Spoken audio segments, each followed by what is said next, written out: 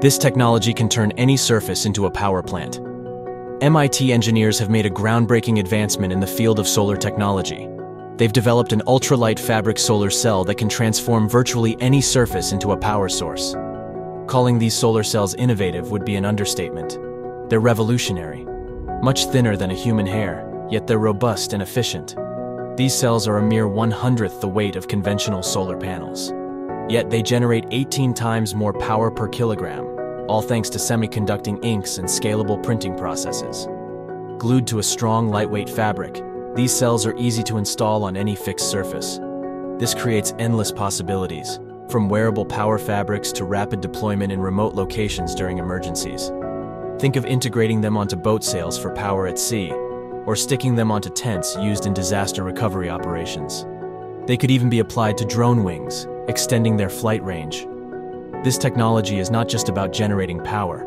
It's about integrating power generation seamlessly into our daily lives. Solar for the past several years has been the cheapest form of energy, forgetting renewable or dirty, just the cheapest overall, down to a few cents per kilowatt hour.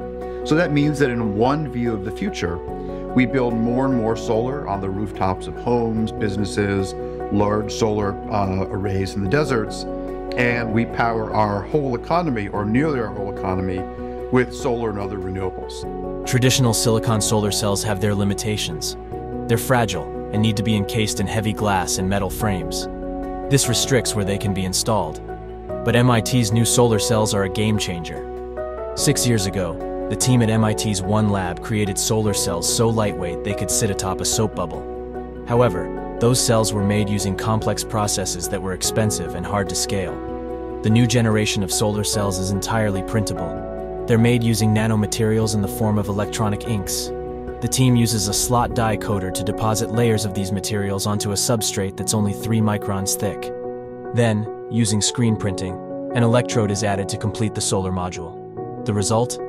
A solar module that's about 15 microns thick, which can be easily peeled off its plastic substrate.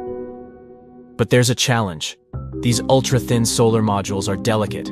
They can tear easily, making them hard to deploy. The solution? Fabrics. The MIT team identified fabrics as the perfect substrate for these cells.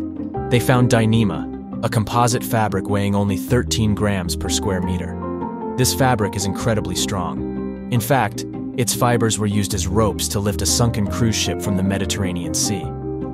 So, how do they fare against the competition?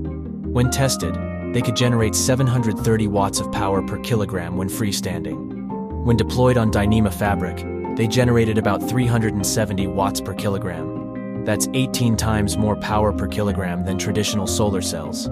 Moreover, these ultra-thin solar panels could potentially decrease the amount of solar waste that is inherent to traditional solar panels. When their life cycle is over, old silicon panels have nothing to do other than filling landfills, adding to the ecological footprint problem that we are facing today. We are expecting to see kind of 2 waves of panel waste coming. So the first wave should be about 2030. And then there's a huge wave that's expected to hit about 2050. And so I do know with that wave in 2050, the global estimate of PV waste is 78 million tons of panel waste. Durability is another strong suit of these cells. Tests showed that even after rolling and unrolling a fabric solar panel over 500 times, the cells retained more than 90% of their initial power generation capabilities.